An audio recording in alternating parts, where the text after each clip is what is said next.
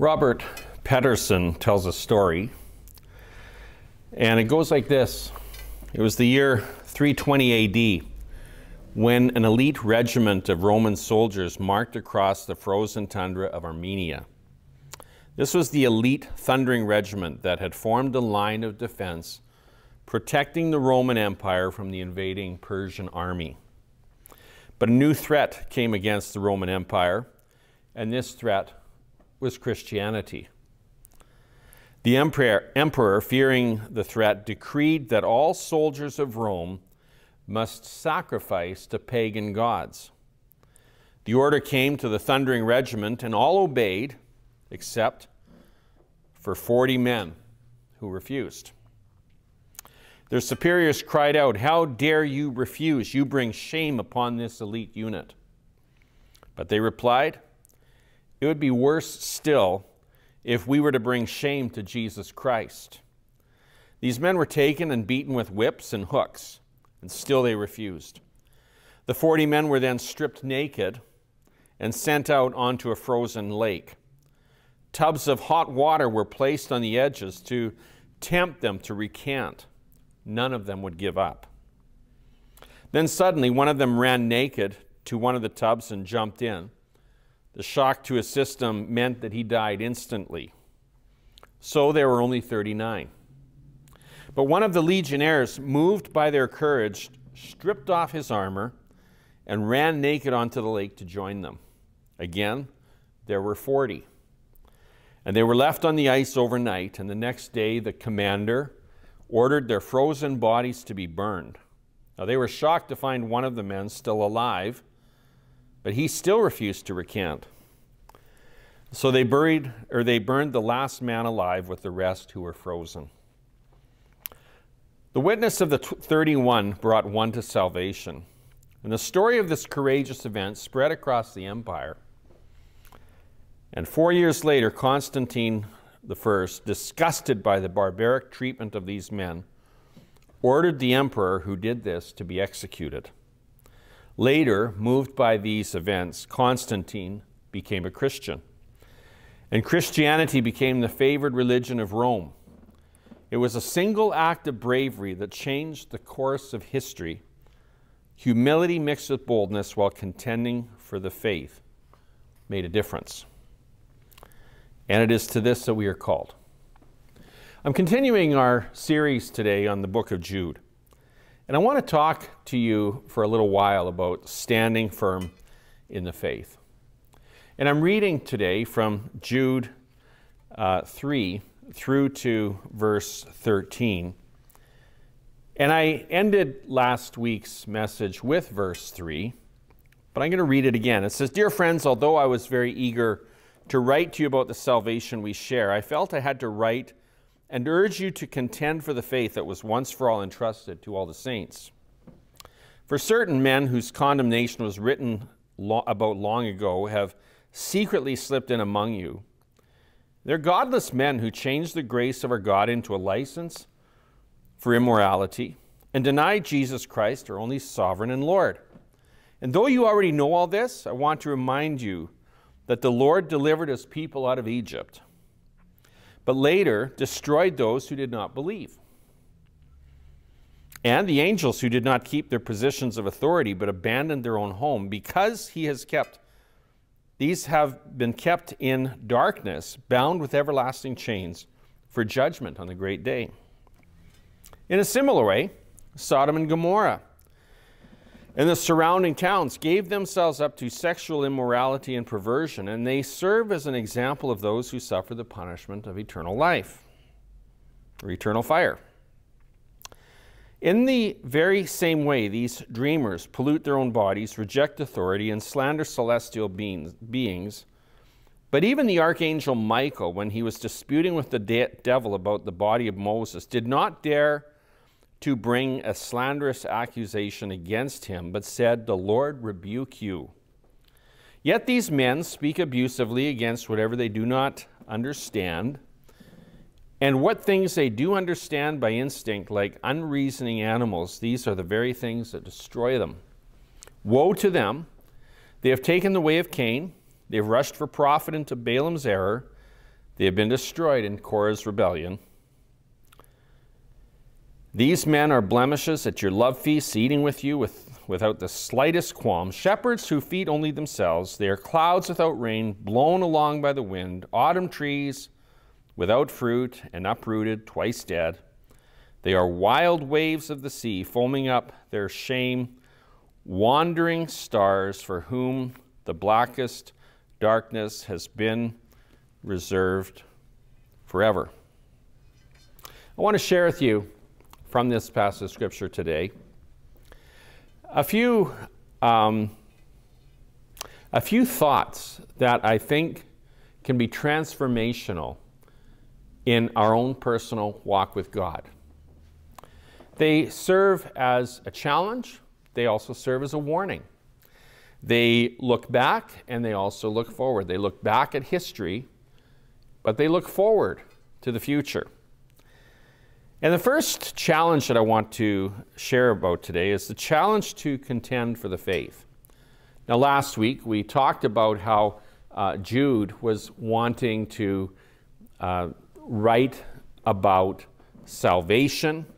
He said, I wanted to share about the salvation that we share, but he says, I felt I needed to urge you instead to contend for the faith. And he goes on to give some very stern warnings about false teachers.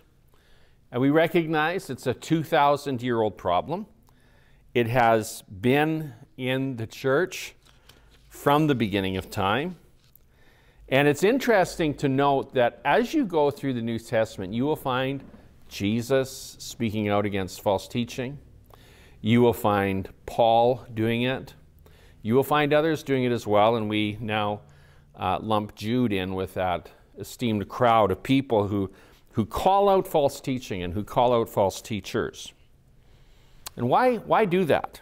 It would seem to be unkind. It would seem to be impolite. But the fact of the matter is the stakes are really high, and the need to call out false teaching is so important because it can affect people's eternity. It can affect the state of their soul.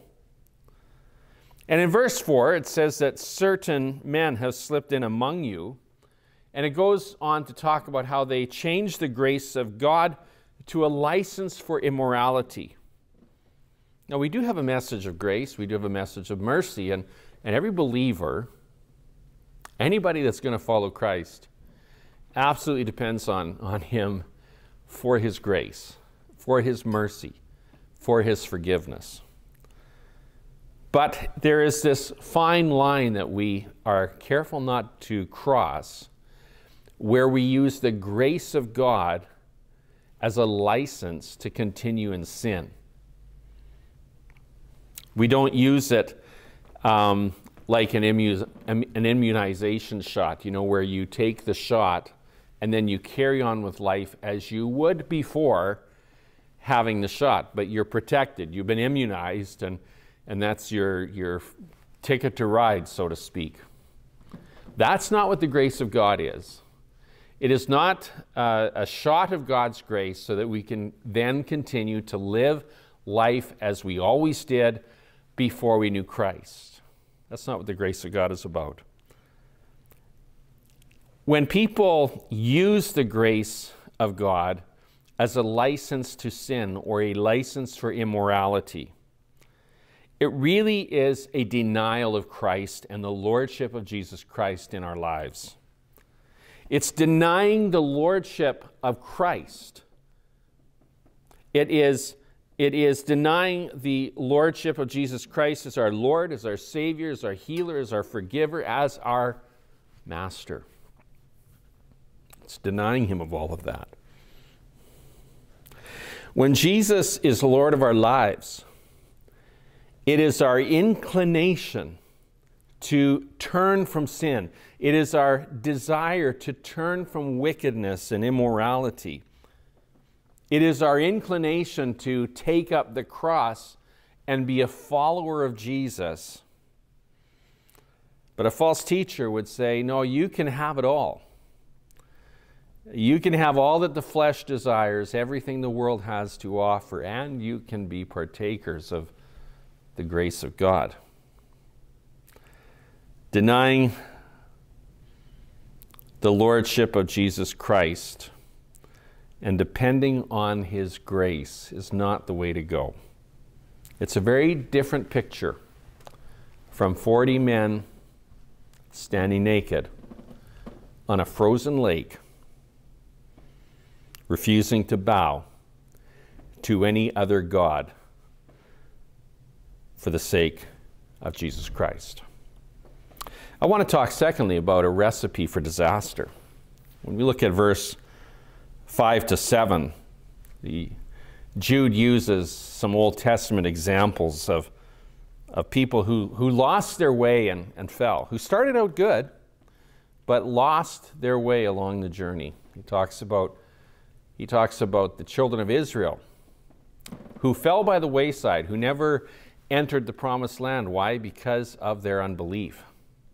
He talks about angels who rebelled against God, who are kept in darkness, bound in chains, waiting for judgment. He also talks about Sodom and Gomorrah, famous for their immorality and perverse ways, and speaks of them as an example of the punishment of eternal fire. Now, Jude uses these three examples to remind us that we serve a God of justice. We serve a God who holds mankind accountable. And it reminds us that we can go on our way and do our own thing and act as though God doesn't exist. We can just write Him out of the script of our life. We can do that. But Scripture is clear that at some point He does judge sin and disobedience. And so while the world races headlong into a life without God, into a post-Christian belief system, in a world that would shirk the authority of God's Word and God's teaching, when evil is called good and good is called evil, we need to know for sure that when we're racing toward those things, we are racing toward judgment. It's very clear in Scripture. Jude uses some examples from the Old Testament and issues it as a warning for us today, that God will ultimately have the final say. And then we look at Jude 8 to 13, and I want to talk for a few minutes, thirdly, about the high stakes of rebellion. Jude continues to warn the church here in these verses. And he talks about these false teachers, and he says, you know, they're dreamers. These false teachers are dreamers. And how would we explain that today? Well, a dreamer, a false teacher who's a dreamer is going to come up with things like, this is a new revelation. I have a new revelation. And in their fanciful world's view, they will see their revelations as being more important than what the Word of God says. In some extreme cases, even replacing or contradicting what the Word of God says. Imagining things. Their knowledge, their interpretation would oftentimes be contradictory to pure doctrine found in the Scriptures. They would maybe use phrases like, you know, we were wrong in the past. They would opt for a feel-good theology. They would be blown by winds of doctrine. Trying to nail down their belief systems would be like nailing Jell-O to a wall, because what they're believing and preaching today may be the latest fad, but tomorrow we'll be on to something new. Dreamers. They're sexually immoral. He talks about these ones who slipped in as being sexually immoral. We know people by their fruit, how they live, not by what they just profess, not just by what they say, or not just by what they teach, but by how they live, the fruit of their lives. And then he goes on to talk about how they reject authority. They would reject scriptural authority. They may reject any form of authority in their own life where any systems of accountability would be removed, and they're on their own and they really answer to no one. Unsubmitted, unaccountable. Talks about how they would feed only themselves. They look to profit themselves, to do well, while they starve God's people of the truth of God's word.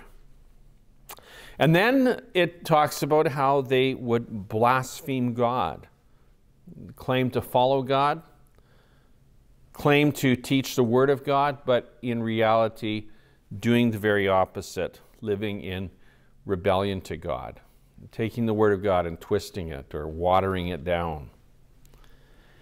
And the high stakes are this.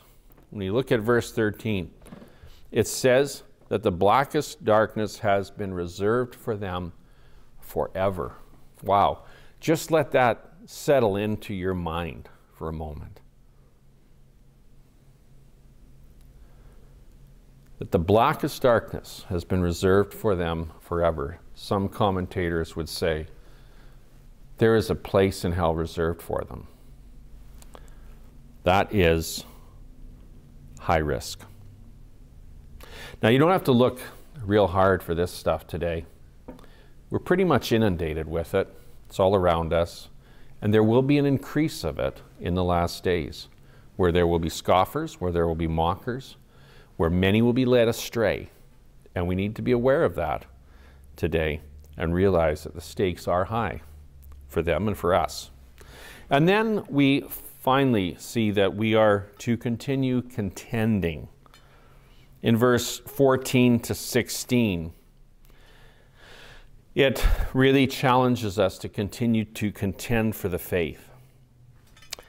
Enoch, the seventh from Adam, prophesied about these men. See, the Lord is coming with thousands upon thousands of his holy ones to judge everyone and to convict all the ungodly of all the ungodly acts that they've done in the ungodly way, and all the harsh words ungodly sinners have spoken against him.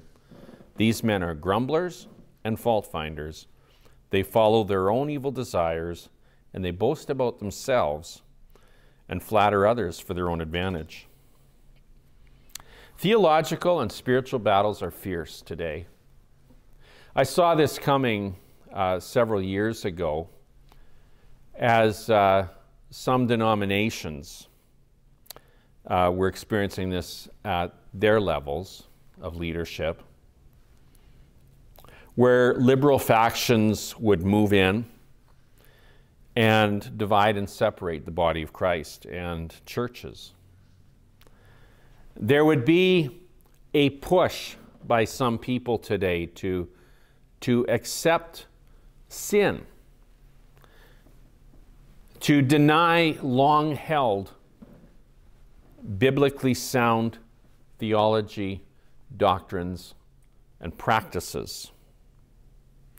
There would be a push to redefine morals, to banish the word sin from our vocabulary, to minimize the reality of judgment or hell, to remove the necessity of evangelism by claiming that everyone is saved, a universalism type of theology.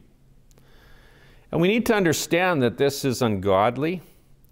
And Jude is clear in his address here that those who practice these things, grumblers and fault finders, are following their own evil desires, and they're given to flattery to convince and to deceive other people. How do we see the manifestation of a grumbler or a fault finder? You know, we're not talking about someone who has a meal served to them and they touch it and they say, oh, this is too cold. No, we're not talking about that. A fault finder, a grumbler, is going to marginalize and condemn and shame and say, you know, you're unloving, you're wrong, you're intolerant, you shouldn't be saying those things or believing those things. We were wrong in the past and we need to right the wrongs. They may be fault finders, saying, you know, there's something wrong with you. There's something wrong with your belief system. And oftentimes the end game is to take advantage and to deceive people and to ultimately get their own way. If the end game, as it should be, is to point people to Jesus, we cannot and we must not compromise on the truth of God's Word. We cannot and we must not tolerate false teaching and false teachers. And we cannot and we must not replace sound doctrine in the Word of God for the latest ideas, fads, and fashions made up by dreamers and false teachers. The truth is, there will be times when you feel like you're very much alone. There will be times when you will feel like you are standing alone, naked, on the ice, standing for the truth. And while the masses watch, while the masses move on, while others may mock or beg you to come along with them, keep standing. Stand in the cold. It's worth it. And so as I close today, in 320 AD, 40 soldiers stood out on a frozen lake, refusing to turn from Christ, refusing to deny truth. 39 stood, 1 gave up, and 1 more joined them. They lost their lives, but they changed their world. A watered-down gospel will not change a light bulb. The truth of the gospel will shine the light in the darkest places and change the world. So I encourage you today, in your own personal walk, in your own personal life, to contend for the gospel and for the truth in your own life.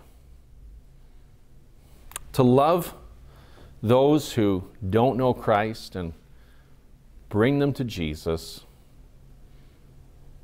Jesus didn't come to condemn the world. He came to save the world. Our concern would be those that would teach false doctrine,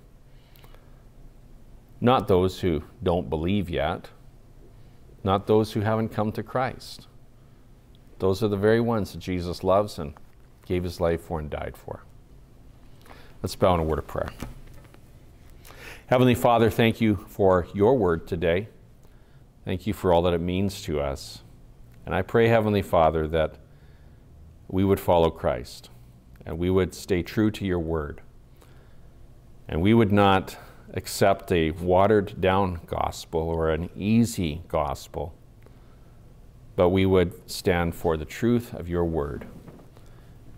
Help us, Lord, not to exchange your grace and your mercy for a license to sin and do our own thing, but help us to walk as followers of Jesus, taking up our cross, denying ourselves, and following him.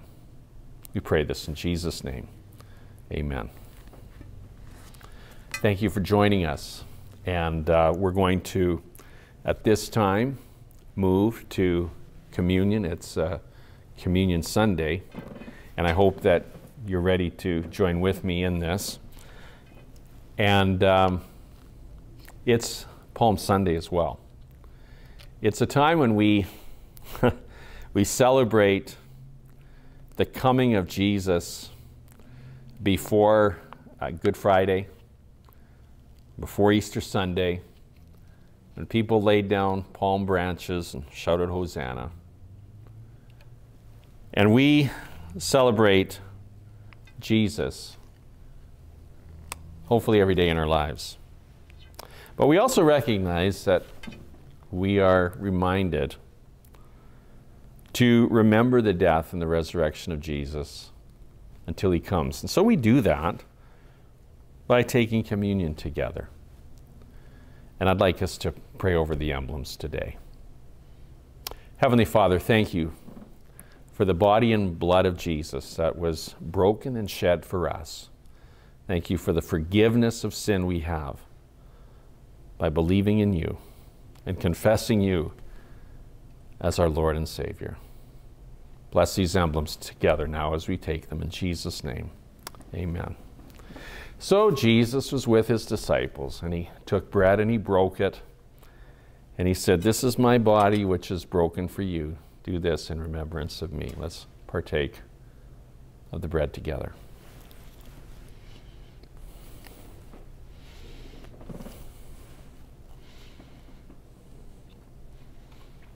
And the scriptures go on to say that after supper, Jesus took the cup and he said, "This is the new covenant in my blood. Do this whenever you drink it in remembrance of me." Let's partake of the cup together.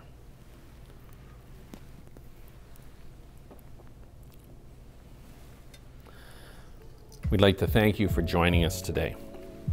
And if you're looking for a church home, join us again every Sunday. We have a special feature this coming Sunday. If you click on this, or Friday, if you click on the same link that you did today, we have a special Good Friday service in conjunction with many other churches throughout Manitoba.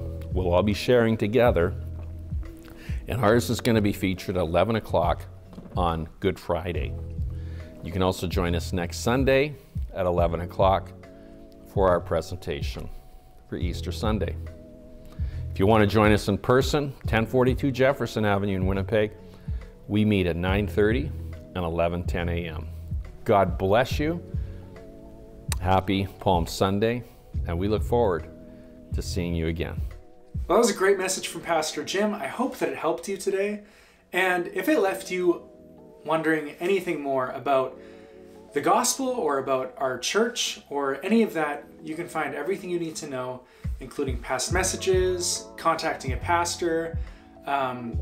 If you'd like to give to our church, all of our church is funded by the donations and the generosity of people who attend, or whatever it is that you're looking for, you can find everything you need to know at clcwinnipeg.ca.